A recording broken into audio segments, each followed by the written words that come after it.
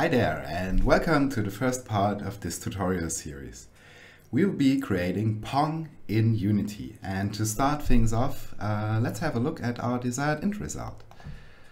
So we can play this and we hear already some music playing. We can turn the volume down a bit and yeah, we can just start the game and play with two players at once, which is actually pretty tricky. So we got the basic Pong logic going on, we got some effects, sound effects, a little starry background, a bit of screen shake, and so on. So I'm gonna show you just quickly one more thing. 1 second, we also be creating a little AI opponent so that we can play the game even if we don't have a second player at hand, or if we're bad at managing both our hands independently. So yeah, this series is mainly targeted at the beginner level, but there will also be some intermediate topics covered. Yeah, and we will have a little repository over on GitHub. You can find the link in the description, where you can check out the source code for the project. If you don't know about source control or Git yet, I highly recommend you to check this out. This is gonna help you a lot with game development. So before we jump into Unity, let's check out what Pong actually is and what we need to do to get this game going. For this I prepared a little to-do list and you can see it right here. So today we're gonna implement the base game, the core of the game, which is gonna be the walls. They are not visible here, but we're gonna make them visible. Then the moving ball, the score zones, which is where the ball ends up and gives the opposing player a point. Then we have to reset the ball to the center every time a player gets a point. We gotta have this little score UI up here. We're gonna take care of the game state, which is mainly gonna be the score for now. And for this we're gonna write a little game manager, but it's gonna be extended a lot later. We're gonna implement these pedals and player input so that we can move them. And they also have to be reset. And what I call improvements here is something we are probably also going to do today, I'm not sure yet, so that we can implement that the ball gets faster the more it hits a pedal, so it gets more exciting as time goes by. Then we're gonna make the physics a bit better, and yeah, we're gonna create this dotted line, which is I think not mandatory but adds to the feeling. And then we have some more parts to the game that we're gonna add in the other parts of this tutorial series, like the UI and flow that you saw, and audio stuff, effects, the AI opponent, and we're finally even gonna make a build of the game. So if you haven't set up Unity yet, I'm gonna quickly guide you through the process. Go to unity.com, go to developer tools and download Unity. Then download for Windows or for whatever your operating system is, and click this button and it's gonna download the Unity Hub. You have to install this. I already have this installed, and once you open it, it's gonna look, well, not exactly like this because yours is gonna be quite empty. So you're gonna go to installs. This is the versions of the Unity editor you got installed, and click install editor. And I recommend to go with the latest LTS version of Unity 2020, which is up here. I already have this installed, so let's check out what happens if we do this. Yeah, right here you can choose the components that you wish to install. You should install Microsoft Visual Studio so that you have an IDE to work with. And yeah, since we're gonna build the game, and if you're on Windows, then click this one here. If you're on Mac, gonna click this one. And yeah, for Linux, one of these two. And yeah, you don't need the offline documentation. I think you can just uncheck this. So once the installation has finished, go to projects and create a new project. We're gonna use the 2D template for this. You can choose a project name for this. Let's type in Unity Pong. And we're gonna choose a folder for this. Not in my music folder, but where do we go? I already prepared this. Like for me, I'm gonna use my Git repository folder, but you can choose wherever you want. And then hit create project. And now it's gonna take a little time. I'm gonna cut this. So it has finished creating the project for us, and your editor layout might look different than mine. Maybe it could look like this. Yeah, like this or like this. And yeah, if you want to know more about editor layouts, you can check out my tutorial on this. I'm going to use my own personal layout, which has this little console right here. Yeah, and now we are really going to start coding the game. But not really coding first, we're going to do a little project setup first. So we got the sample scene right here with the main camera in it. We're going to create a few folders that we are going to need. So it's definitely always a good idea to keep your project neatly organized. Like we got a folder for art here, for audio, prefabs, we're gonna get to that, and for our scripts. Let's rename our scene to something that actually resembles what it is, and let's just call it Pong. And we gotta reload the scene. So now let's create our level, and for this let's stay neatly organized. Let's create a level object so that it can have the level components as its children. We will create another level of hierarchy here for the parent of the walls, because we're going to have 2 walls. And yeah, let's create the first wall. Let's call it wall. And what does our wall need? It needs to be displayed. For displaying 2D graphics, we got the sprite renderer component. And by the way, to add components, just click this button. So now we don't have a sprite. What are we gonna do? We're gonna create one. Because we chose the 2D template, we can just create a sprite right here. 2D sprites, and we only need a square for this. So now we can assign the square by dragging and dropping it. And there we go, we got a little square in our scene. Awesome. So this wall is gonna be at the top. Let's make it the top wall. Maybe at around 5. Yeah, that looks pretty good. And it's gonna be way more wide. So let's go with 20. Yeah, that looks good. And what else does our wall need? At first, let's call this one north wall. And yeah, it needs to have a physical body. And for this, we are going to use colliders, so that the ball can bounce off it. You can see this little green line. I don't know if you can really see it, but there's a little green line around it. Maybe if we turn off the sprite renderer, now we can see it. This is colliders. Green lines in the scene view, always colliders. Like if we turn it off, the green goes away. So let's turn on the sprite renderer again. So yeah, now we got our north wall. What we need now is the south wall. We could just duplicate this one using Control D and just move it down. But I like to get you thinking about these workflows. Like every time you duplicate an object, these are not linked. Like if we want to change the color of the walls to say something like red, it's only going to change the one. But yeah, of course we can just select both of them and change both their colors. Okay, that's possible, but in a huge scene, this is gonna get really difficult. So let's delete this and let's use what we call a prefab. Drag this one into the project view, and now it's become a prefab. And prefabs are great, because now we can drag this one in to create another one. We can call this one south wall. And now we can change both of them with this asset. So wait, first of all, let's move this one down. These are now linked to the prefab. And if we change the color of this, it is gonna change both of them. And there is so much more than just color that you can do with this. So just keep in mind, prefabs are great. So yeah, now we got our walls set up. Let's move on. So let's make our background black real quick.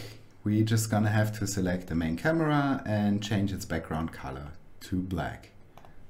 Looks already a lot more like Pong now. So one thing that is probably worth mentioning is what is actually a game object and a component. So a game object is an object inside the scene. So like pretty much everything you can click on in the hierarchy window here.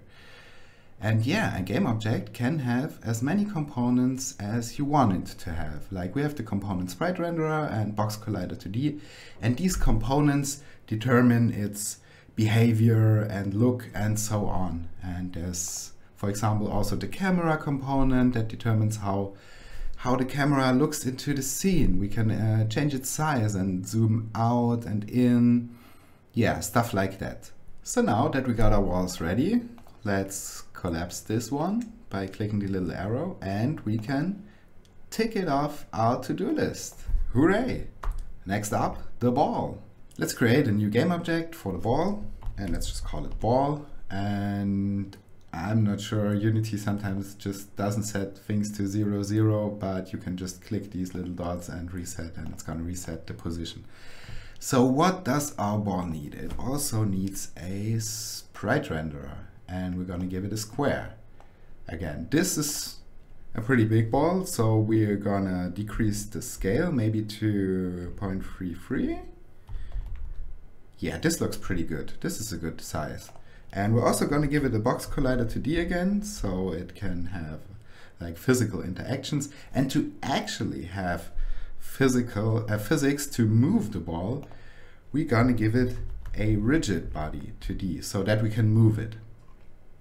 So now, if we save this, and we're gonna put the ball under level because it belongs to the level, and if we press play, the ball is just gonna fall down. That's because it has gravity enabled on its rigid body. So let's set this to 0, try it again, and now it's gonna stay in place. But we don't want it to stay in place, we want it to move, and for this we're gonna create our very first script. Right click, create, and C# script. And let's call this one ball, and then just drag and drop it. And it's sometimes a little fiddly, and just drop it here on the ball object. And now we can open the script in Visual Studio. So this is what a new script usually looks like in Unity. If you're already a little more advanced and want to know how to change this, I got a tutorial on this. And yeah, what we need now is to have a reference. Like, we can actually delete these. We don't need them for now. We're gonna add them when we need them, these methods. What we need is a reference to our rigid body. And we're gonna call this one RB2D, so that we can actually move the ball, or better, the rigid body of the ball. And what are we gonna do now? We're gonna go into the start method. We're gonna create this one again, like we need it now. And we're just gonna say that rigid body 2D, its velocity is gonna be vector2.left. So it should go to the left now when we start the game. Let's check this out. So once we start the game, we see nothing happening, but the console tells us that there's an unassigned reference exception. What does this mean? It means that our rigid body 2D here in the inspector, there is none assigned. To assign it, actually, we just drag in the ball object, or we can also drag in that rigid body right here. And now, if we press play again, it is gonna move to the left very slowly. Okay, that's nice. So just a quick distraction, as I just noticed that I should have probably told you about this. This window up here is the scene view. Here we can select game objects and edit them, for example, move them around. And this down here, we can click anything here. This is the actual game view, how it comes out on the other side. And we can use this maximize on play button. If we hit play and have this enabled, it's gonna give us an almost full screen preview of our game, which is great for testing. So back to our ball. We don't just want it to move straight to the left, but rather at a random angle. So for this, we are gonna introduce a new public variable called max initial angle, and this is gonna be on the range from 0 to 1. And we're gonna set this at 2/3 for now, maybe play with this later. And what we're gonna do now is not just set this velocity to vector2.left, but we're gonna define our own vector, and we're gonna call it dir for direction. And let's use vector2left for this at first. So now it's the same as before, and we're gonna feed this one into the velocity. And what we are going to do now is like vector2.left. Wait, let's take a little step back. Vector2.left. We can hover over this and it's gonna say what it means. It is x minus 1 and y 0 to the left. And what we want to do now is change the y direction, and we want to change this to a random one. So we're going to use the random class and then random range, and we're going to go from negative max angle to positive max angle. And what we should see now when we start the game is that it moves at a random angle. Yeah, you can see it very slightly. Let's not maximize this anymore. So it's a random angle. It can be a very flat angle. So this is already more visible. Okay, so it takes a random angle every time. Let's give our ball a little movement speed multiplier next, so it doesn't move so slowly anymore. Let's make another public float called move speed, and we're just gonna multiply the direction with this move speed to speed it up. So right now the value is set to 1. This is like we had it before, and yeah, it's still gonna be super slow. We already know this, right? So, but we can change these values right here in the inspector. We can drag to the left and right, and we can also type in a value. So let's try 4 and see how that feels. Yeah, that's almost good. All right, let's roll with this for now. So now we got this little problem that once the ball hits a wall, it just sticks to it, but it should bounce off it. So for this, what we need to do is create a so-called physics material. So we're going to 2D, physics material 2D, and let's call this one bouncy. And we're gonna set the friction to 0 and bounciness to 1. And then we're just gonna move this rigid body up a little bit because we need it more than the box collider and actually more than the sprite renderer. So you can just rearrange these components however you like. So we're gonna give this rigid body a bouncy component, and now it should bounce off the wall. Yes. So now our ball is pretty much functional, and we're just gonna clean up the script a little bit and create a new method called initial push and move this code down here and call it from the start method so that it's all a bit cleaner. And we can actually tick the ball off our list. Yay! Next up, score zones. Let's create a new holder object for our score zones. And let's just call it score zones and an object for our score zone. So this one, it doesn't need a sprite renderer. We don't need it to be visible at all.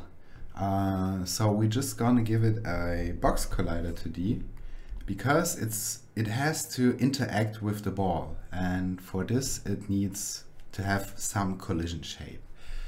We're gonna move it to the left, maybe around here. Yeah, minus 9.5, and we're gonna scale it up on the y-axis, maybe to 10. Yeah, this covers the area, and it's just outside the camera view. And yeah, now we're gonna click is trigger here. So what does this mean? It means that a collider, which is, it can be a trigger or not a trigger, and colliders that are not a trigger, they collide with each other. This is what we saw with the ball and the walls, and they can bounce off each other and impact each other. And when we have a trigger, they do detect the collision, but they don't bounce off each other. It just goes right through the ball. And yeah, we don't want the ball to bounce back into the field. We just want it to register that something has happened. Now we want the ball to do something when it enters the score zone. So let's jump back into our script and use the onTriggerEnter2D function. So this is called whenever our ball enters a trigger in the 2D space. So now we can just maybe check this real quick and use the debug log and just type la-di-da, and jump back into Unity and see if this works. So the ball goes there, and once it hit the zone, it logged la-di-da, just as we expected. Nice. So now we need to distinguish what the ball hit, because there could be multiple triggers in here. Like we need to say it hit a score zone and nothing else. And for this we're going to create a new script for the score zone and assign it to the score zone. And now we can go back into our ball script and just check score zone if the other trigger that we hit has the component score zone on it. And we're going to use get component for this. So this means we're checking the other game object that we collided with if it has a component of score zone. If it has a component of score zone, this variable here, score zone, is not gonna be null. So if score zone unequals null, or a shorthand notation for this is just to leave this unequals null out and just type if score zone. I'm just gonna zoom in on Visual Studio a little bit so that you can see it better. And yeah, if we hit the score zone, we're just gonna debug log do something, and later on we're actually gonna do something. So, but for now, let's just check if our code works. So it hits the score zone and do something is called. A little side note here, we could also use tags to distinguish whether we hit the score zone. We could give the score zone a tag and then compare this tag. But I don't really like this approach. I like the one with the components better, because if we use the tag, we can't actually do something with the score zone. Like we just compare the tag. In this case, this might be enough, but in other cases, we want to do something with the score zone, maybe light it up or something like this. So I really like this approach more with the component because it's much more versatile. So now what we still have left to do is making the score zone on the other side. And for this, again, because we duplicate an object, we're going to turn it into a prefab and call this one score zone left, and duplicate it, call this one score zone right, and move it to the other side just by removing this minus, and it's right here. All right, now we can tick the score zones off our list, which I already did, and we're gonna reset the ball next. So to reset the ball, we're gonna add two more public variables, and one we're gonna call start x. This is the x position where the ball starts, and we're gonna set it at 0. And the next one is, to make things a bit more interesting, we're gonna give it a random position, a random y position, so that it always starts at a little bit of a different position. So we got this in place, and this is going to be 4. Like the walls are at 5. We can also check this out if 4 is a good value. Like let's type in 4 here. Yeah, this is not inside the wall, so we're going to go with 4 here. So let's create a new method for this, and we're going to call this reset ball. And yeah, a little note again. You see this private and public stuff. What does this actually mean? Like private means that only this component knows this method or variable. Yeah, and public means that it can also be known and called and changed from outside this component. So for example, we got our start x here, and now we can see, oh yeah, we just added it, so it has to recompile, that it's visible in the inspector because it's public. We can actually make this private because I think we're not going to change this in the inspector. So I'm just going to move this down here. It's good practice to divide this up. And now it's private and it's not visible in the inspector anymore, and we can't change it anymore from the outside. We can still change it from here somewhere, but not from the inspector or other components. So back to our method. What do we actually want to do? We want to reset the ball to its initial position with a random y. So let's create the random y first, float random y, or let's call this position y, because it's gonna be determined randomly, but it's gonna be a position at the end. And we're again gonna use our random range function and gonna go from max start y, negative max start y to max start y. And now we can create a position from this. And we're gonna make a new vector2. And we're gonna just give it our start position x, yeah, start x, and this position y. All right. Now all we gotta do is assign this position to the ball, and for this we take transform dot position equals position. So now we assign this position, and now we gotta call this method from somewhere. And where do we call it? Right, when it enters a score zone. So we're just gonna call it down here and see what happens. By the way, transform, this is this one.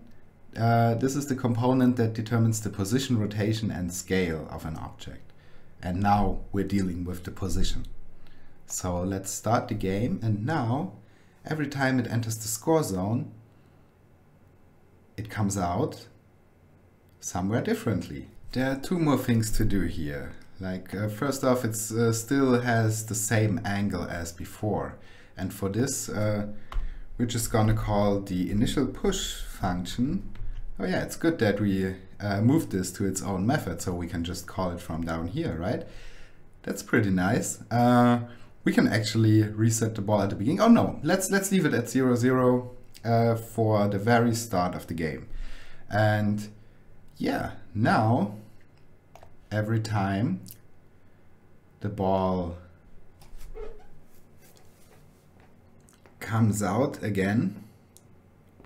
Oh yeah, okay, this what you saw right there is a physics problem that we're gonna deal with later. Don't worry, we're gonna fix this. So now it always comes out at a different angle. That's nice. The second thing we're gonna do is randomize whether the ball goes to the left or the right in the initial push function. Right now it only goes to the left. We can type in something like this. Let me explain this real quick. Random.value gives us a value between 0 and 1. So it's a shorthand notation for random.range from 0 to 1. And if it is below 0.5, we're going to change the initial direction to right. There is a different notation for this that I like a bit better, and that is called the ternary operator. Let me show you.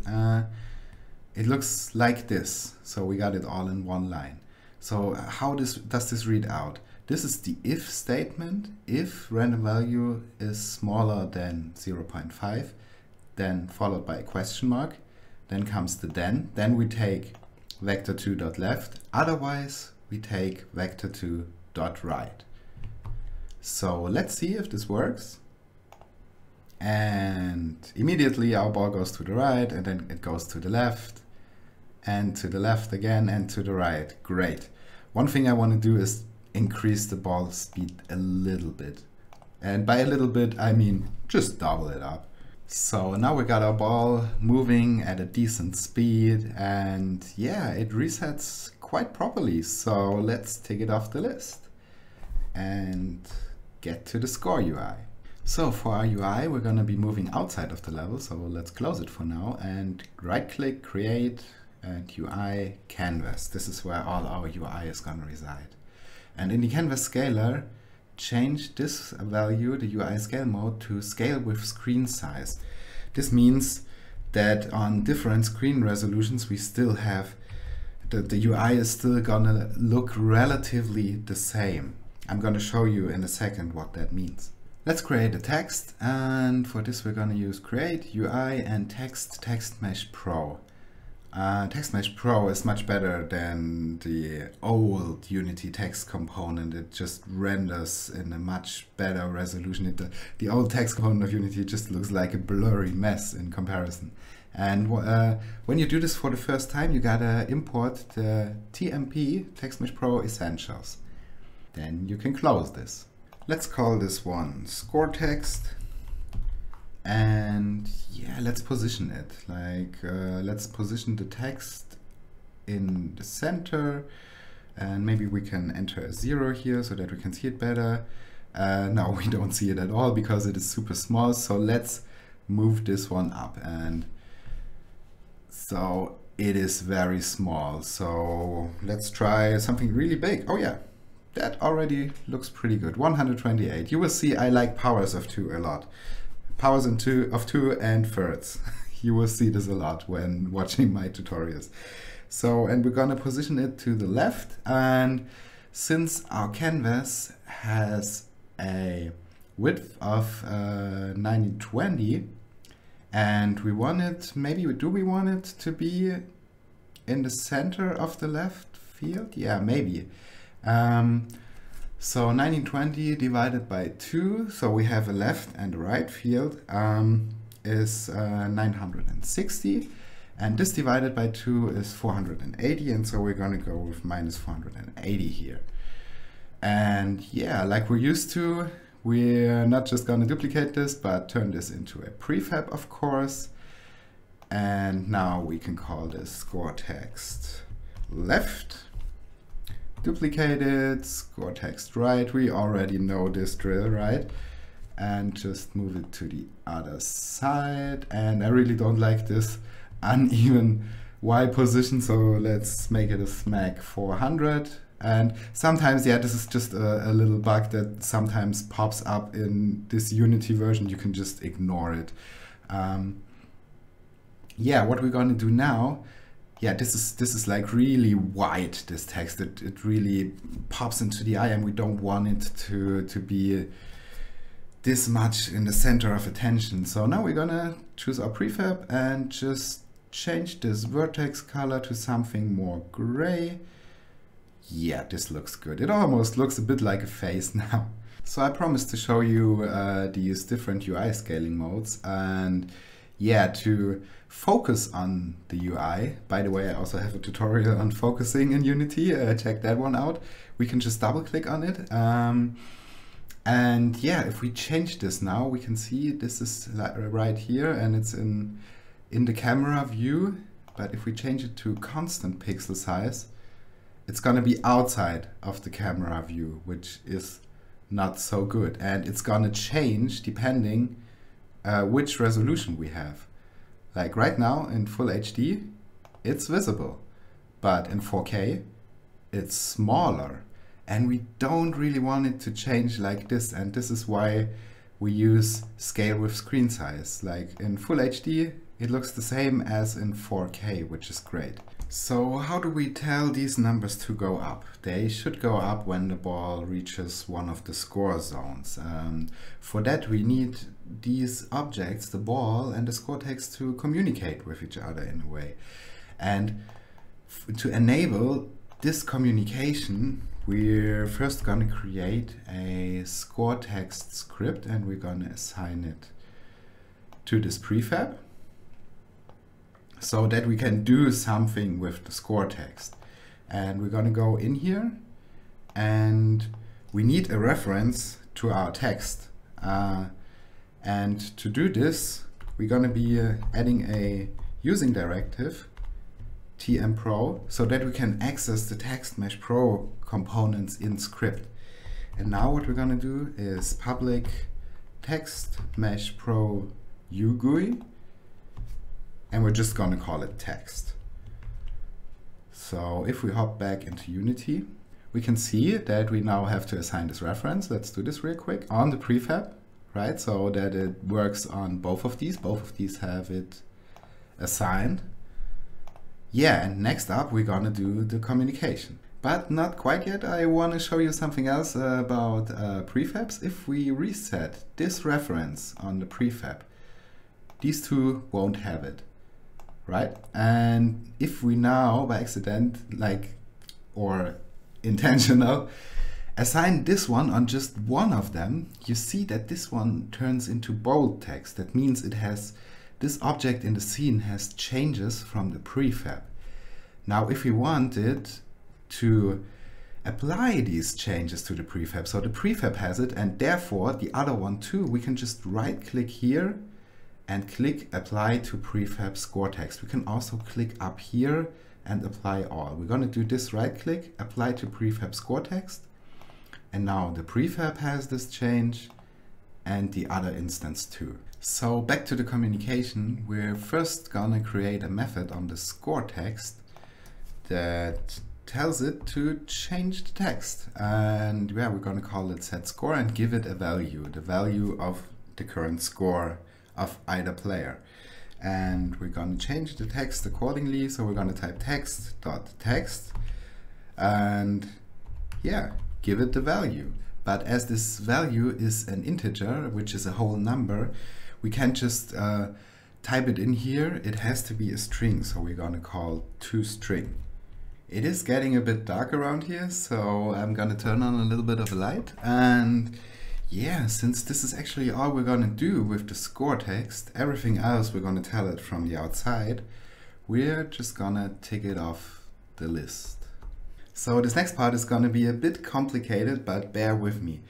We need some way for the ball to tell the score text to change. But the ball in and of itself is just a pawn. It's like if we compare this to a chess game, but we need a queen to take care of everything, of the game state, and this is where our game manager comes in. So let's create a new object and call it game manager. We're gonna move it up here and create a script for it of the same name. You see that Unity changes this little icon because it knows this is something special. And we're gonna assign the game manager to this object and open up the script. So this game manager, let's first remove this, is gonna keep track of our scores. So we're gonna add 2 integers for score player 1 and score player 2. Now we need a method to increase these scores, and they increase whenever a score zone has been reached. So we're gonna call this onScoreZone reached, and we're gonna give it an ID. This ID is gonna be, oh, I forgot the void again, never mind. And this ID is gonna identify which score zone was hit. So if the ID is 1, we're gonna increase the score of player 1, and if the ID is 2, we're gonna increase the score of player 2. Or are we? This is something we actually have to decide. So let's jump back to Unity. And first of all, we're gonna give our score zones that were just used to identify the trigger, if you remember, an ID. So now, if we hop on back, we can go into the level and we have the score zone left and score zone right. So which ID are we gonna give each of these? So the score zone left increases the score of player 2 actually, and the score zone right, if hit, increases the score of player 1. So we could now, yeah, we can handle this diversion. I don't know if that's the right word for it, but we can handle this here or in code. I think we're just gonna handle it here. So we're gonna give the left score zone an ID of 2 and the right one an ID of 1. So that means whichever ID we're hit, this player ID gets the score. And notice how this is overriding the prefab value again, but this time we don't want to apply this. We want these to be different. So now if we go back to our game manager, and yeah, if this ID here is 1, we're going to increase the score of player 1, and if it is 2, we're going to increase the score of player 2. And we're going to write this down like this. This plus plus just means +1. Yeah. All right. So what else do we have to do? We have to update the score text, right? Accordingly. So we need references to these. So we're gonna get score text, and yeah, score text left and score text right. And in script we're gonna create a new method for this to keep it separate.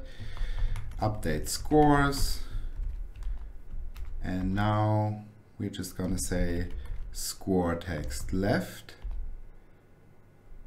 dot, and we already have this method, right? We have set score, so we can say set score, and we're gonna say score player 1, and the same thing goes for player 2.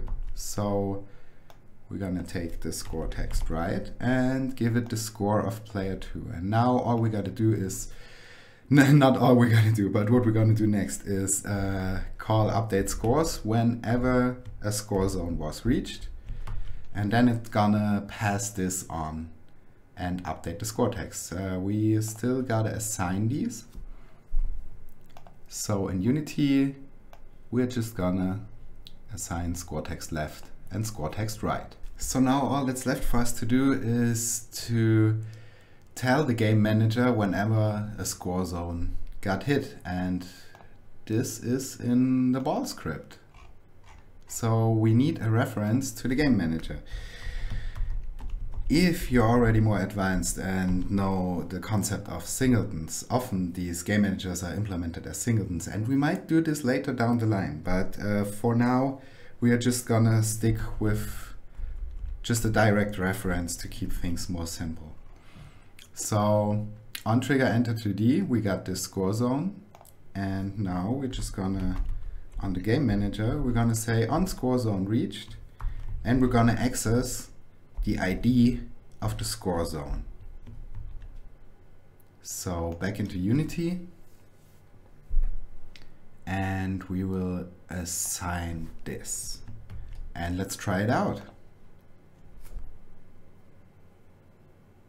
So whenever the left score zone is hit, the right one goes up, and whenever the right one is hit, the left one goes up. Okay, this is working as expected. Nice. That means we can actually tick this off our list. Okay, just a few things left to do. So finally, we're gonna create some actual gameplay. Let's create a holder for our pedals, and let's create a new game object for a pedal. And what does this actually need? It needs a sprite renderer, and I can't type anymore. So okay, and it's gonna be a square again, just as we're used to. And again, it's gonna need a box collider 2D, business as usual, and it's gonna also need a rigid body 2D because we are going to move it. And we're gonna move this one up because this is the most important one. So now this pedal, where is it gonna be positioned? We're just gonna drag this over here. Okay, minus 8 seems good. It's a power of 2 and a round number, that's perfect. And now we're gonna make it a little thinner. Let's go with 0.33. Yeah, that's okay, it's all right. And with Y of 2, yeah, that looks like a good pedal. All right, let's give it a script and create a new C# script pedal and assign it to this pedal. Next up, let's put the gravity to 0 again on the pedal so it doesn't fall down, and like we're used to, let's make it a prefab. Call this one pedal left. You know this, right? We've done this a couple of times. And this one pedal right, and we're going to position this on the other side again. So let's test this out. All right. So our ball is going at a random angle. Is it gonna hit? Oh, do you see that? It's actually bouncing the pedal away. So this is not the intended behavior. It's fun. It could be a gameplay mechanic, maybe, but it's not what we want of our Pong clone. So what do we have to do here? We gotta go into the rigid body 2D and we gotta set some constraints. So we don't want these pedals to change their rotation like they just did in a spectacular manner. And we also don't want them to change their X position. So let's test this again. And now maybe we can have the ball like going between the pedals, like we don't set the initial angle, so it's always going. Oh yeah, we see the next problem. So yeah, this is physics. Okay, so now this is bouncing it off, but we're gonna handle this when we handle player input, but the ball also shouldn't rotate. Like it can rotate if you want it to, but this might cause some very weird collisions because the collider also rotates and it's not gonna be a box collision anymore. So we are also gonna freeze the rotation on the ball. And yeah, let's test it one last time, hopefully. And set this to 0 and this maybe also to 0, so it's always gonna spawn in the middle. And now it is working as we want it to. Great. So that's it for creating pedals actually. So we can already check this off the list. Nice. I do say nice a lot, but it is nice. So yeah. So next up is player input, and there are at least two ways to do this in Unity. There's the old input manager, there's the new Unity input system that you can access via the package manager.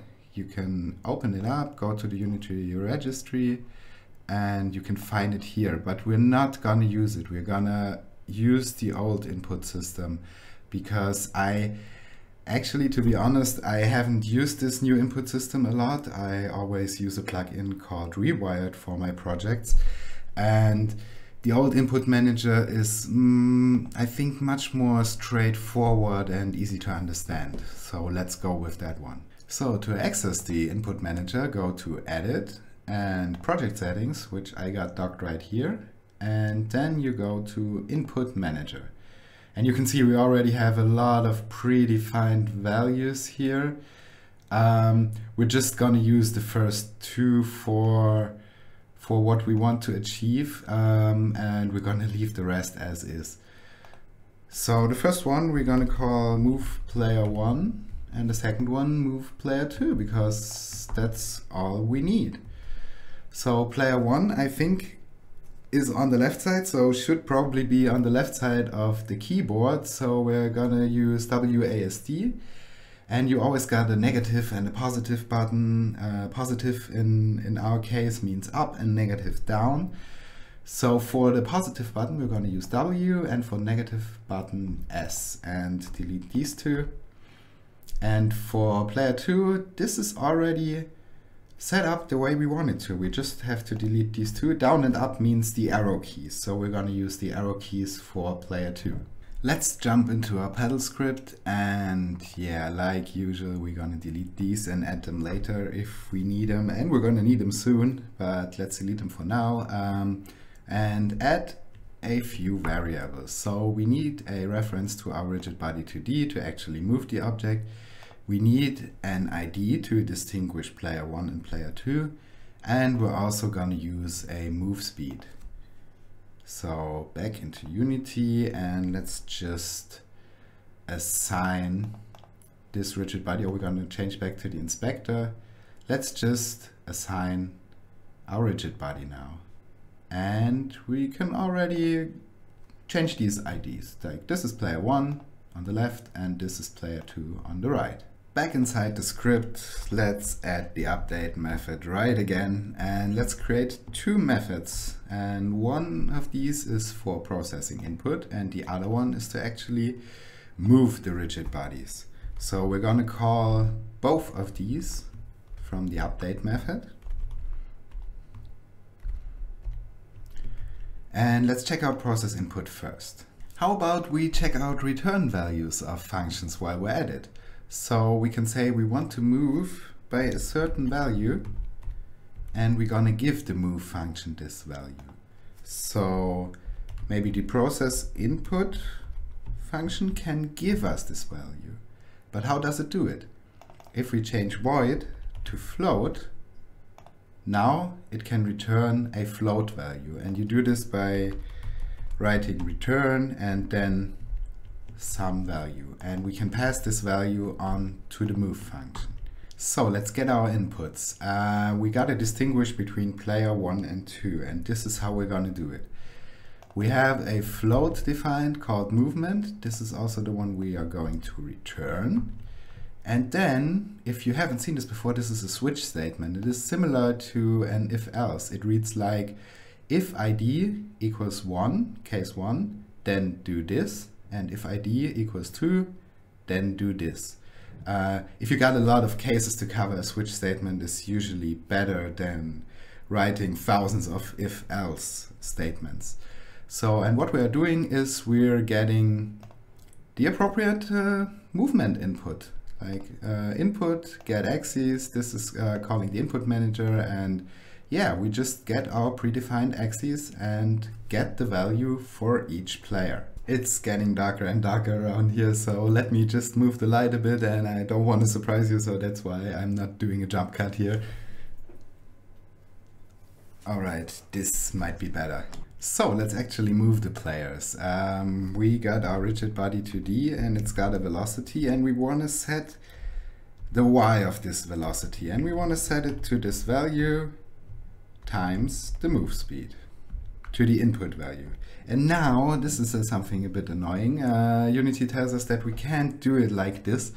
I won't go into details why that is, but just let me tell you, you gotta get this velocity first into its own vector, then you gotta set the y on this own vector too, and then you gotta set the velocity again to this value. Alright, and since I don't really like the word value anymore, it's so unspecific, let's call this movement, and let's call it movement up here too. And now, if we go back into Unity,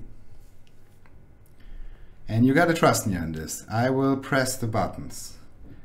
And if I move up or down, it is moving, but it is very slow. So we definitely gotta adjust these values, and it feels a bit floaty, so, but it's moving. So let's adjust the movement speed for the pedal. Yeah, 2 is way too slow. So let's try 8, that's a number I kinda like. So let's try it out, and yeah, this feels much better.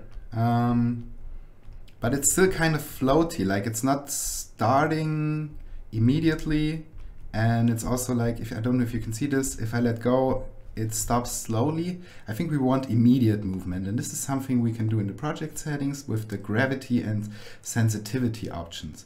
We're just gonna set both of these to 1000 for both players. Like this means how long the movement input needs until it hits 1. Like if I press a button, like for example the arrow up, and this value, which one is it? Gravity? No, it's sensitivity.